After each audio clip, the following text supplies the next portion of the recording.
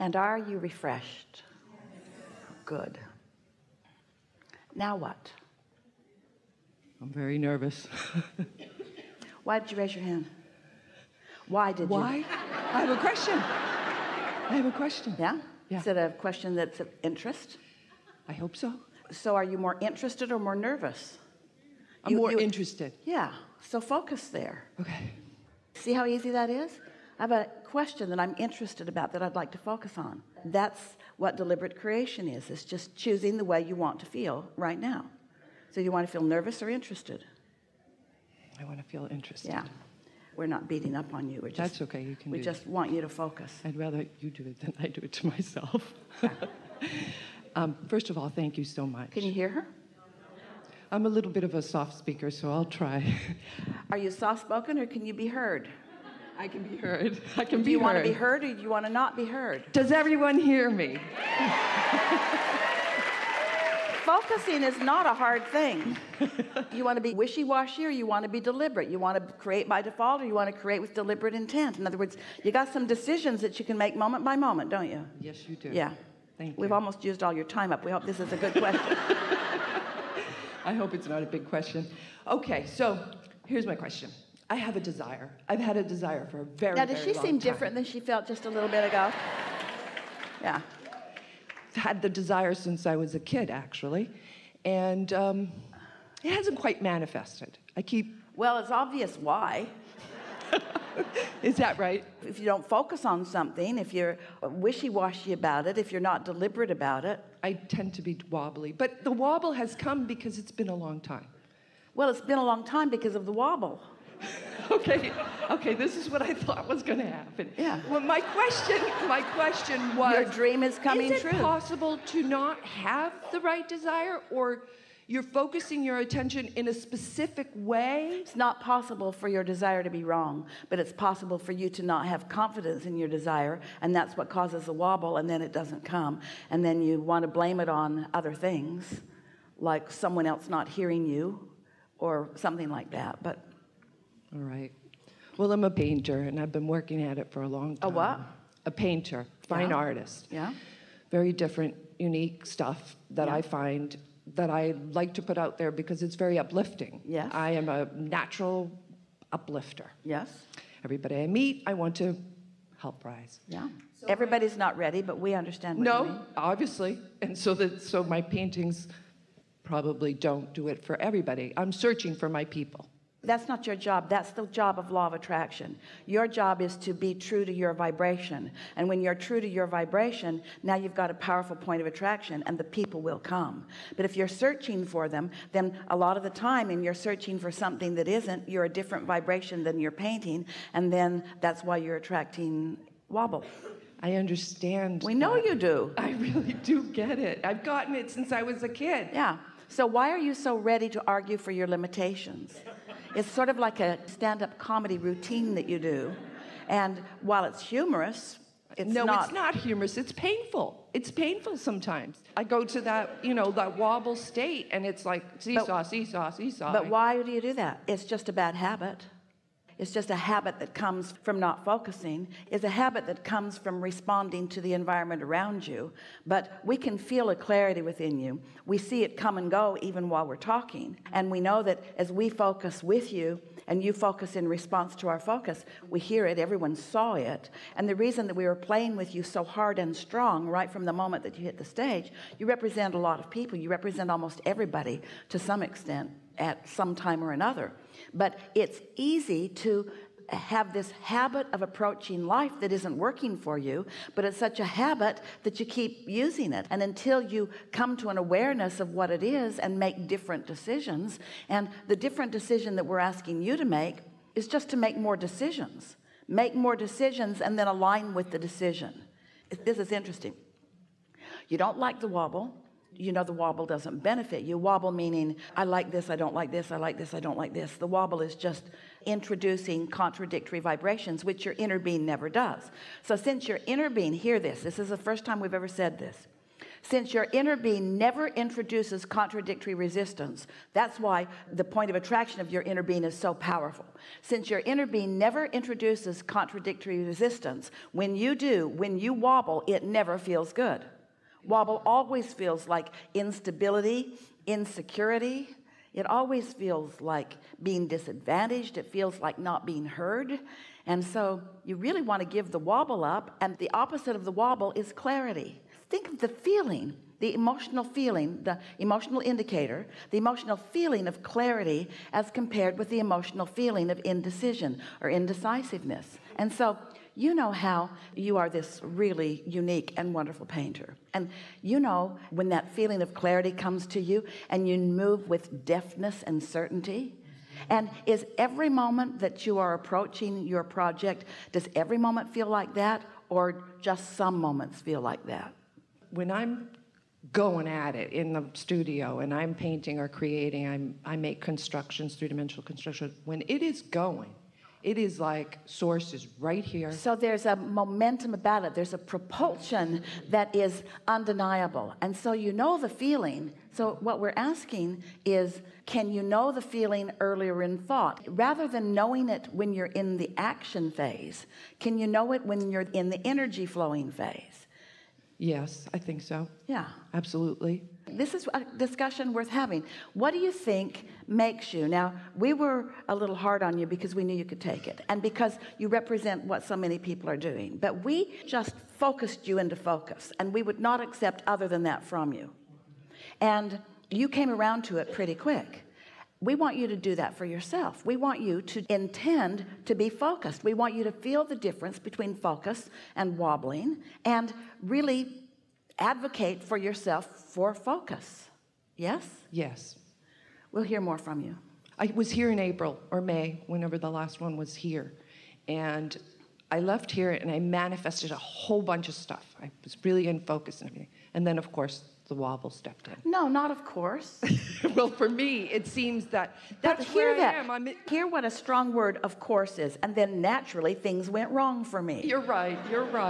Things went good, but then naturally they started going wrong. I could see it, and what I did was the fact that I could see it and I was aware of it. So that's what we call post-manifestational awareness. That's the opposite of getting out ahead of it, which is what we're talking about here today. So right now, instead of getting out ahead of it in a positive way, in a negative way by saying, of course. So, Abraham, I was here before. I heard good stuff. Really good stuff went. And then, like always, it went south for me. And we say, this is pre-paving too, but it's not pre-paving to your advantage. And if you can't hear the difference, can you feel the difference? That's what we're asking you. Yes, I can feel the difference. You know, when you're tuned in, tapped in, turned on, and that stuff's flowing through you, can you feel it energetically too? Oh, absolutely. And so you were here before, and then, of course, it went. Now, what do you want to talk about? What I wanted to say was that I feel myself moving in better ways. I feel it coming. I do feel that. I feel the change happening. Here's the thing. This change that's happening, it's not happening out there. It's happening now, or it isn't. Oh, it's happening. Not happening out there. It's happening now, or it isn't. And so just in the conversations that we've had, you let it happen, then you stopped it, and then you let it happen, then you stopped it, and then you let it happen, and then you stopped it. So you say it's happening. And we say, yeah, it's happening in spite of yourself. It's happening because there is enough momentum going that you really can't mess your life up too much because you've been doing so well, but you're a fine tuner. You said to us something really important. Can you remember the descriptive words that you used to describe your painting? In the zone. That too, but you used other words previously. My paintings are uplifting. You used other words too. Unique. You used some words. You were describing your paintings. What were those words? They're unique. You used other words. What were they? I don't remember now. Yeah, well, you must have been in the zone, and now you're not, so now you can't hear it. My paintings are very unique. They're playful. They're whimsical. They're uplifting. My being goes into the paintings. Well, which part of your being? Source. I really believe that. So when I'm tuned in, it goes into my paintings. That's right. In the same way that you are a very particular, very specific, very unique, very deliberate painter, we want you to be a very specific, very unique, very deliberate thinker. All these qualities that you've discovered in this talent of yours. We want you to acknowledge that you have a vibrational talent that came first, you see. You're going to really like this analogy. Sometimes you get in a zone and you make something so good. You can feel it as it's happening. You can feel it as you see it, and others can feel it as they see it. That's you in the zone. But what you've been doing here on the stage with us, it's okay, everybody does it. It's like you took a big bucket of black paint and the kind of paintbrush that you paint the house with, and you just painted all over your last painting. You wouldn't do that, would you? You wouldn't take all that time to be specific and be unique and get it just the way you want it, and then mess it up by just indiscriminately just brushing stuff all over it. You would never even consider that. And yet that's what you're doing with your words, with the direction of your thoughts. It's like you paint it really pretty and then you muck it all up, and then you paint it really pretty and then you muck it all up. And you can tell what part of that is satisfying and what part isn't. We want you to be as deliberate with your thoughts and words as you are with your actions. That's what we're asking. And that's what getting out ahead of it is. By the time you've got your materials in your hand and you're in that flow, there's a lot of momentum that's happened, and there's a propulsion that is happening that's going to carry you a ways. But we're talking about what percentage of your life, time-wise, do you think you spend in the studio doing that? 10%?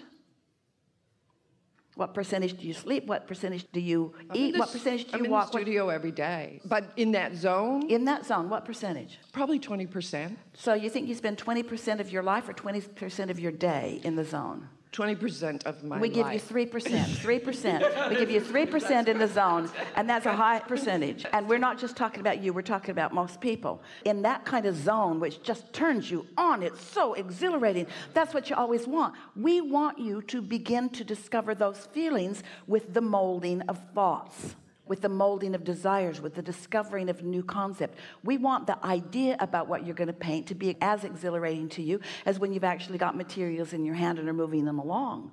We want conversations that you're having with friends and family and those like us. We want that to be as satisfying, because as you're turning thoughts to things, as you're turning ideas into paintings, there's a whole lot more time. 97% of your life experience is spent not actually doing that, and that is the time that we want you to practice. You see? Does that make sense to you? Absolutely. Life is supposed to feel good all the time, not just when you're in that zone. And there's no reason to not be in the zone all the time, because you know why? Your inner being's in the zone all the time. You know what else? Your inner being has a strong point of attraction. You know what else? The law of attraction is responding to the inner being, the larger part of you. You know what else? Your inner being has the power to gather all of the cooperative components, because the cooperative components are cooperative. They're not resistance. Why are you a not cooperative component? True.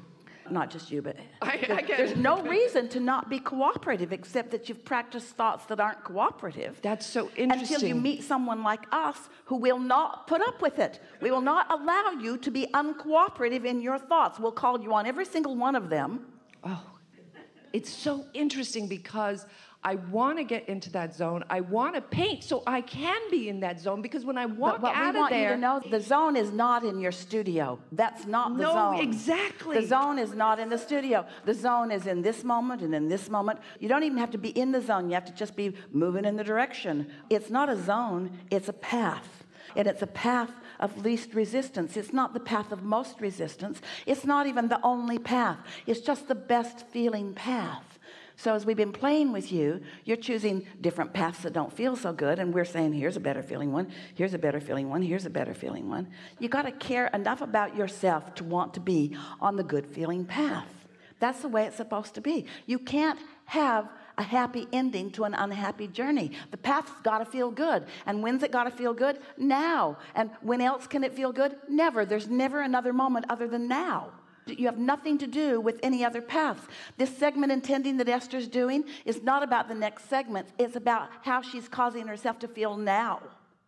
And as she feels now, then it's likely that as she moves into the new segment, she'll take that now Esther with her. And if she takes that now Esther with her into the next segment, oh, then good stuff happens in that next segment too. But all of your power is right now. Right now. It's not when you're in the studio, and it's not when you meet your lover, and it's not when the lottery ticket pays off for you. It's not out there somewhere. It's right now. You're choosing the wobble now, or you're choosing the zone now. You're choosing alignment now, or you're choosing misalignment now. You see? It's right now. Now. It's perfect. Yeah. Perfect. Thank you. Really good. Really good.